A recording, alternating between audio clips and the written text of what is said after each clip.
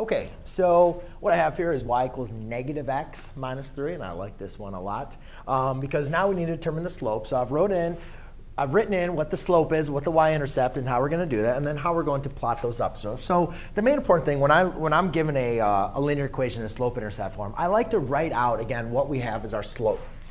So in this case, we can say our slope is going to equal -1. However, we always want to write our slope as a fraction in change of y over change of x. So therefore, I'm going to write this as -1 over 1.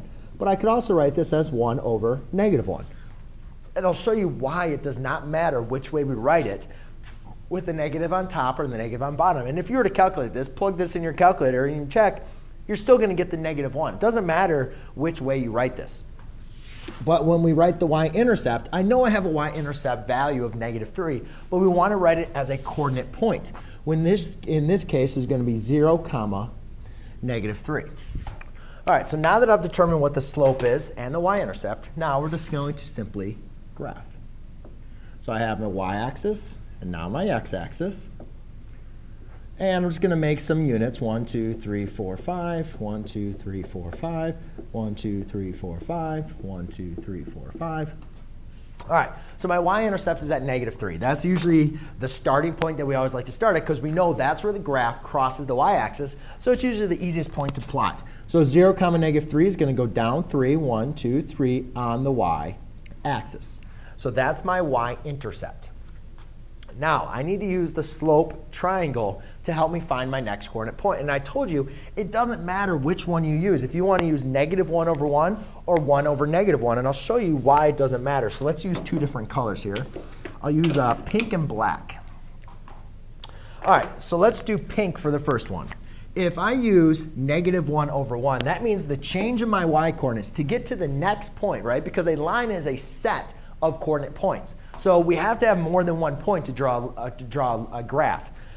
So I need to find the next point, and I can use the slope to find my next point. So if I have -1, that's my change in y. That means I'm going to go down -1, and then the change in the x is +1, so I'm going to go to the right one. All right, so my slope triangle is just going to look something like that. Now, let's say I wanted to use this one. Let's say I made the negative on the bottom, and that's OK. That means my change in y is a +1.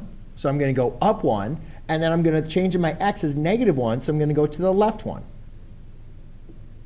My units aren't very exactly the same, but you can say up 1, -1. And that's that slope triangle. All right, so you can see either way you can create a slope triangle. And the cool thing about the slope triangle is you can just continue the pattern.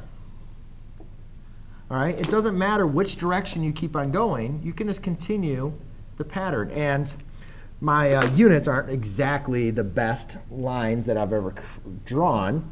But you can see when you follow them, it doesn't matter if you're going in the negative direction or the positive direction. They're still all going to fall along the line. Now, what's nice about this one is we have an x and a y-intercept. The y-intercept, as we've already found, is 0, -3. And the x-intercept, in this case, is going to be -1 to -3, 0. So we can write those both as points. And this graph is going to continue indefinitely in the positive and in the negative direction. Thanks.